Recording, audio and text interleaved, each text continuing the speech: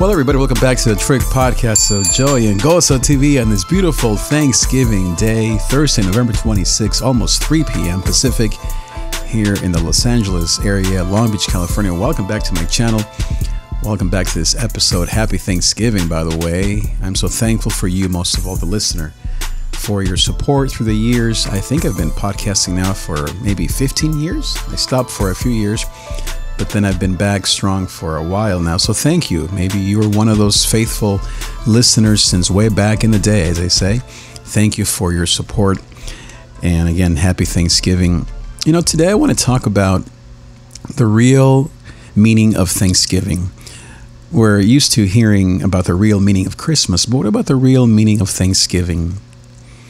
In this unique 2020 experience, I think all of us are confronted with what exactly am I thankful for?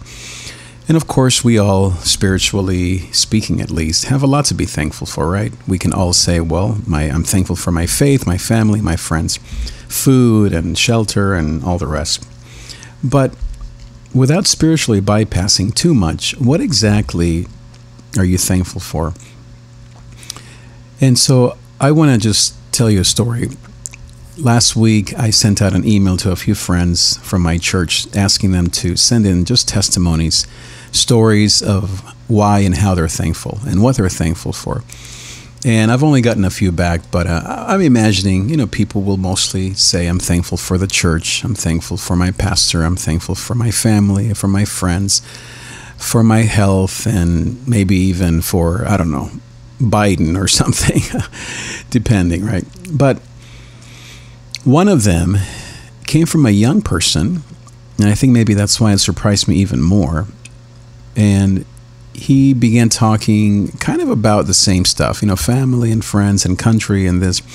And I must admit, at first I thought, this is going to become political, that I'm thankful for freedom and Trump should be back in power. And I thought, oh boy, I may have to edit this. But the video instead mostly talked about a very emotional part of his life, something that really moved me and that literally brought him to tears, and it also brought me to tears. And you might be asking, what is it? What did he talk about? Somebody died? Somebody get the virus and recovered? What happened? No, it wasn't any of that. Did he get a new job, a new dog, a new house? Nope. He talked about the Great Commission. He talked about the Great Commission. And he talked about being loved even though he is an imperfect man.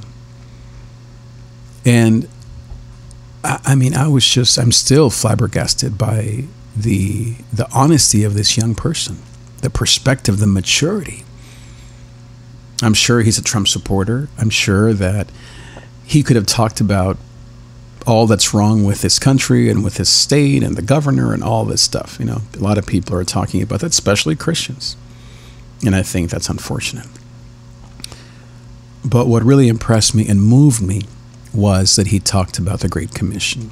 Now, what does that mean? Well, the way he described it, even that was very moving. He said, it wasn't like, okay, I should tell my neighbors about Jesus. You know what he said? He said, no one's forcing me to do that. I do it because I love God. And sure, it had maybe a hint of, freedoms and no one telling me what to do. But I didn't take it as that. I took it as the fact that he feels free because of his faith. That he doesn't love God because someone's telling him to love Jesus, but because he wants to. Because he has been loved by God. Because he's thankful for all that Jesus has done in his life. And then the second thing was, he said, in spite of how sinful I am, how disobedient I am. And that shows the grace of God. It really, and he began, as I said, to tear up as he was talking about this on the video. By the way, if you want to watch this video, just go on Sunday to ncfbellflower.com/live or just to my website, davidTrig.com, and you can watch the whole video there. It moved me deeply. And I've been having kind of an up and down week. I'm sure like most of us. Just not sure. I had a couple of little scares here and there. I thought this and that, and some nothing's wrong. But my anxious mind sometimes, and my Enneagram 3 mind, tells me that I'm failing at everything, mostly as a pastor, as a leader. And so I blame myself a lot, and that makes me fearful and anxious and blah, blah, blah. So I've been fighting against all those thoughts, plus the usual, virus stuff that's always out there, both as a human being and also as a leader of a church. All the shoulds and could have, would haves and all that stuff. All the things I should do and what I'm not, all the blaming. Anyway, so not to bore you, but when I heard this young man's testimony, it really challenged me, touched me. It gave me a real, legitimate, I guess, tactile, physical reason, emotional, spiritual reason to be thankful. Not because I'm doing things for God, or these days not doing anything for God, because what can we do? And not because my obedience, or because I'm sharing the gospel or preaching the good news, or I'm playing music, none of that. Nothing dealing with what I do. And for the Enneagram 3 type, you know that this is our kryptonite, is doing things to be loved. But instead, this young man reminded me that I am loved by God, and so are you, in spite of the things we do and not do. Not because he's forcing us to love him, but I love him because he first loved me, like the Bible says, because he just does love me. And even though this is a message that I share and preach and sing about every day, I have a hard time, like most of us, actually living in that truth that we know. Or maybe you're the opposite. Maybe you have such an experience with God and with peace that you don't really think much about the truth of the gospel, or you have a hard time obeying the gospel. So however you are dealing with this week, I just want to remind you that the God that loves you, he is the reason for the season of Thanksgiving. Not the God you serve, not the God who even does things for you, not the God who gives you good gifts, all these things that are true, not the God who provides this beautiful family and your health and your country and your faith and all that, but the God who loves you as you are, not as you should be. Thank you, Brendan Manning, for that, and my friend, my young friend on video.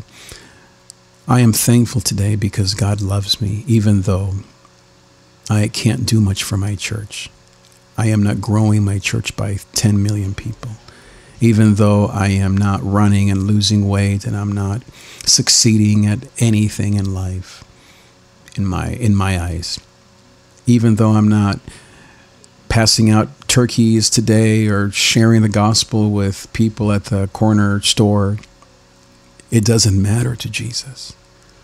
He loves me for who I am. He doesn't force me to serve him.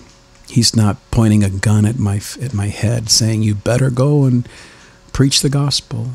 He loves me in spite of the fact that I have ups and downs like all of us. And that's what motivates me to serve him and to be thankful this week. And of course, we're all thankful for the fun things, my little dog, my beautiful Daisy, our beautiful teens, my lovely wife who supports me so much, my gorgeous mom, and shout out, by the way, to Michelita and her son, Santiago, who was born just over 24 hours ago. GOZO, baby. And as I said, I thank God for you, for the listeners, the viewers, for the 100 or so subscribers to this podcast. Thank you for your continual support. We will not be shaken. I believe that great things will come. And I truly am thankful for 2020 because though there's pain in the night, GOZO comes in the morning. Make sure that you subscribe, like, share this podcast with your friends. Send it to 10 of your friends through text. Just send them a link. And thank you again for being here. Happy Thanksgiving, Merry Christmas, Happy New Year, and I will see you next time. Thank you for listening to The David Trigg Show. Find the complete archive at davidtrig.com or subscribe for free through the podcast app on iTunes or Stitcher on Android. Each week, we bring you a message of joy, success, and personal power in spite of fear, anxiety, and depression.